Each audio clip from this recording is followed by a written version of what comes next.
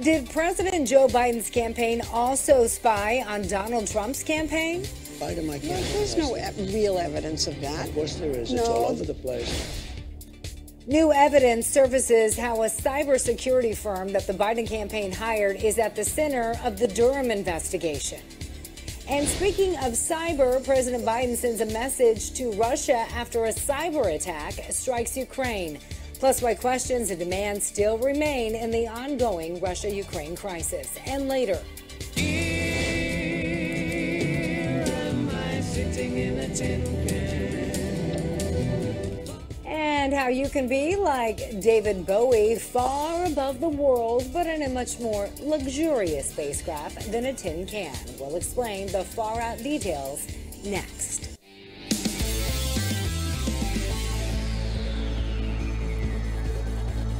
Hello and welcome to News On. I'm Miranda Kahn. Thank you so much for joining us. We all know white flags stand for we surrender. But these blue and yellow flags flying high in Ukraine are being flown to send a very different message. You can see it there on your screen, and that is to show that Ukraine is united and not afraid of Russia. Meanwhile, while President Biden may be giving some tough words to Russia and threatening economic sanctions if it does in fact invade Ukraine, the mere talk of the Russia-Ukraine conflict could cause inflation here to go even higher. Joining us live now to talk more about that is CEO and founder of stock Swoosh, Melissa Armo. Good to see you as always. Good morning. So how does conflicts like these impact the market and, more importantly, the bank accounts of those who are watching this program right now? Well, first of all, it definitely impacts the market because the market would sell off as an initial reaction if we had some kind of conflict with Russia. So that's point number one. We have seen some selling moves in the last couple of days since this has all happened where they've been discussing it. Nothing has really happened yet so far that we know.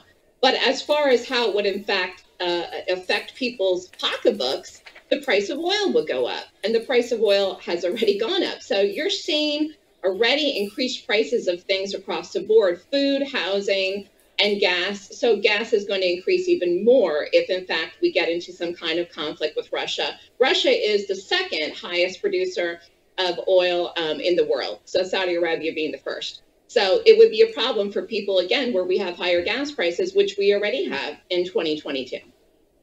So inflation is already gripping the U.S. as a whole, but it is especially in certain parts of the country, even more so. Take the Midwest, for example, surging well above the average rate right now. Why is that? Why are some areas being more impacted than others?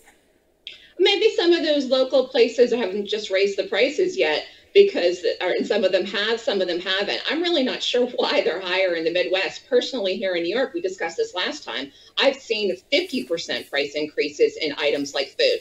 So I think across the board, some of the numbers are giving us where they came out the other day and said 9%, close to 10%. I don't even think that's a correct number. I think regardless whether we get in a conflict with Russia or not, I think inflation's gonna hit double digits this year, this calendar year in 2022. It's a matter of when. Is it going to be next month? Is it going to be this summer? It's definitely going to be before the end of the year. And again, all of this affects people across the board. So even if it's affecting some areas of the country more than others, it's going to affect everyone. It has affected everyone. It really has to do with how much extra income you have. So say you pay your bills, and after your car payment, after your food, after your housing, after everything else that's essential, if you're someone that lives paycheck to paycheck and you don't have a lot of extra money, you're not going to be able to cover all these costs. Someone that has more disposable income, that obviously earns more, has extra money to pay for these things.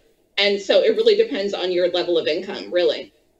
Well, and let's be honest, that's the majority of the people here in the United States, right? I mean, we all know that from the pandemic. But the Fed had that closed-door meeting Monday, but we're still waiting to hear whether or not it's going to raise interest rates. Again, this is to help offset some of the surging inflation rates. So there's been talk again about this happening next month. We're just a couple weeks away, believe it or not, from March.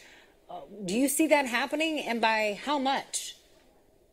They came out last week and said that they are going to raise interest rates, and they're possibly going to raise interest rates 1 point. The market fell that day. I believe it was Thursday, and then we continued to sell off on Friday.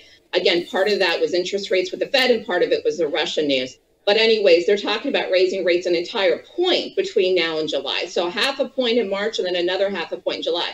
Again, this is not going to stop the problem with inflation. The main issue with inflation is the fact that we have a supply chain crisis still, and we don't have enough people back at work to make stuff, and we also don't have ways to get stuff around that we need. If people want to make stuff and buy stuff, if they can't get it delivered, that's a problem. If we don't have a full if we don't have a full labor force, and then also if people are trying to get items from other countries and they can't get them to make, like for example, the chips.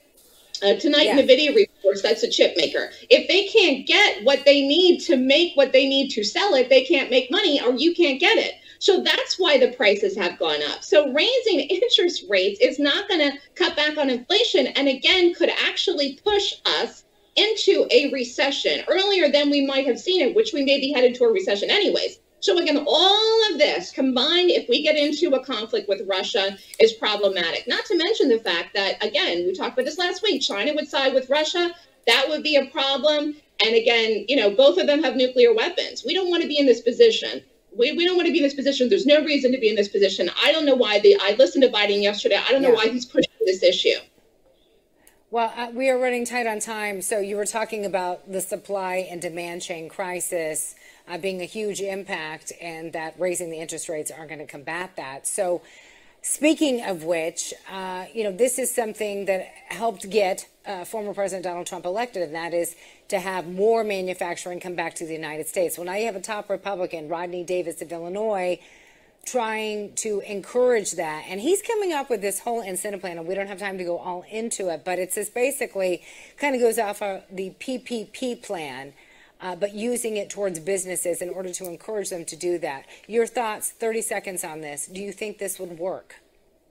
I don't know what his plan is specifically. I have not read about that, but I know that in order to have more manufacturing jobs in the U.S., you need a business-friendly climate, and part of that is you can have a lot of hindrances to doing business in the U.S., and you can have really high taxes. As much as people say, oh, if you tax the businesses or give them low taxes, they get away with it. At the end of the day, they provide jobs to people. So we need a tax-friendly environment, and they raised taxes since Trump left office. So taxes are increased this year in 2021 for businesses. So again, we'll have to leave it there, Melissa. We're tight on time. I'm sorry. We're going to have to leave it there. We'll continue to discuss this story still ahead. Speaking of your money, we just talked about rising inflation and the Fed talking about raising your interest rates. So why does President Biden want you to spend billions of dollars to combat COVID?